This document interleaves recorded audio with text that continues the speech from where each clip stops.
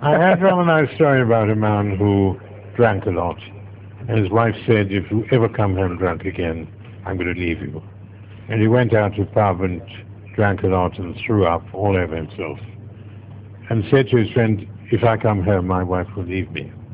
His friend said, I'll tell you what, go home and tell her somebody threw up over you and put a £20 note in your inside jacket pocket and show it and said, he gave me this for the dry cleaning bill.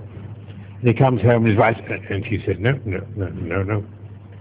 Somebody threw up over me, gave me £20 for the cleaning bill. She said, why have you got two £20 notes in your hand? He said, oh, the other one is from the man who shat in my pants.